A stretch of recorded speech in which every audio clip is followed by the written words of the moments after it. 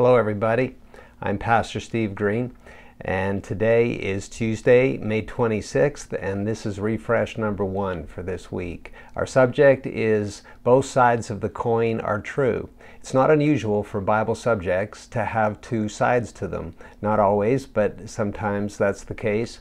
And if there are two sides to a Bible subject, then obviously God's will is for us to be able to expand our hearts to embrace and see it from both sides. A good example is the subject of money.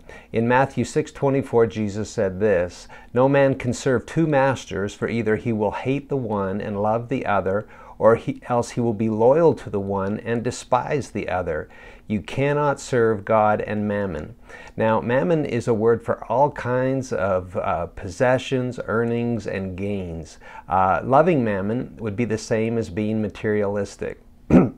Now, it's easy for Christians, some Christians, to take a verse like this and interpret it to mean that they should not have money at all. And they shouldn't be interested even in having money. A lack of money might even be seen as a badge of honor, some proof that they're not loving mammon. But if we think about it, a person can have almost nothing and still be obsessed with money or the lack of it. Or a person could be very, very wealthy and also be obsessed with money or the lack of it. And so it's not really how much money's in the bank account. The issue is more of a heart issue, what we put first, what we love more. On the one hand, or I should say on the other hand, those who believe in God's will to prosper us financially sometimes steer clear of verses like this. Perhaps the concern is that it will somehow dampen or stunt our faith. We'll be less convinced that God wants us to prosper financially if we meditate on verses like this. But here's what I believe a good suggestion is. What if we embrace this verse completely? Why not make a bold declaration? I invite you, say with me right now, if you would, write out loud, say after me, you cannot serve both God and mammon, therefore I serve God.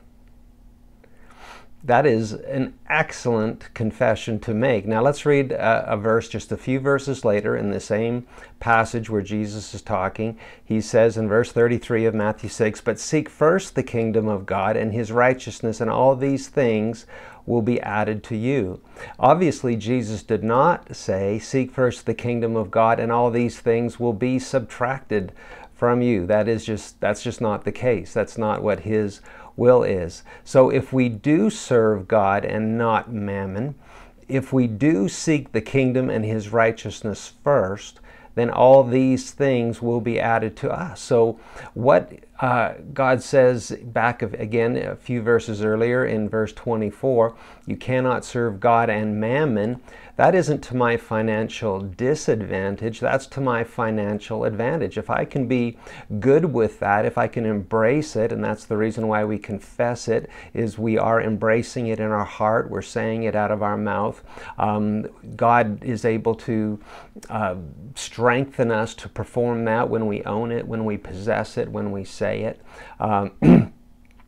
If we do that, then we are seeking first the kingdom, and we're not ensuring that we will now have lack because we're not loving mammon, but we're ensuring that these things will be added to us. So it's to our advantage. Everything that we're reading today is to our advantage. It's human temptation to lean to one side of a biblical issue. It's just easier to do it that way. It's not the right way to do it, but it's just easier. We are promoting the idea of expanding our hearts in order to embrace both sides of a biblical truth. In this case, we serve God and not mammon. And when we do serve God and not mammon, He adds material possessions to us. We're glad you joined us today. I want to say again on a personal note that we love you all, and we are so glad to have a church family. We're so glad you're part of our church family, and we pray for you, we care for you, we wish for you to contact us with any needs that you may have. it is just necessary that we be part of a larger church family, and we're glad that you're with us. We'll see you next time.